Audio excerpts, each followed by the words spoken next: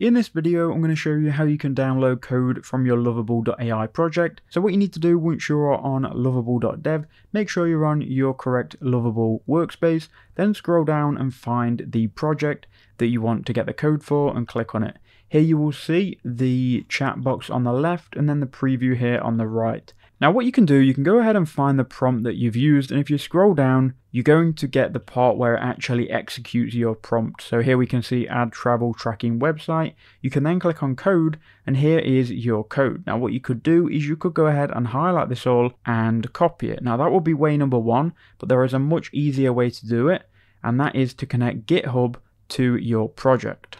So if you open up your workspace and then you click here, sync your project to GitHub, connect GitHub, and then connect to your GitHub account, you just need to log in using GitHub.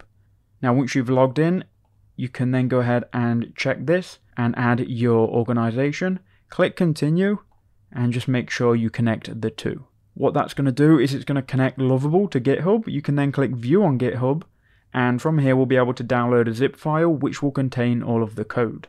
So here you can go to code, then download zip, and it's then going to download a zip file, and inside of this zip file is going to be all of the code. So open this up, and here you can see here is all of the code and the content of your website or app. I hope that video helped you out.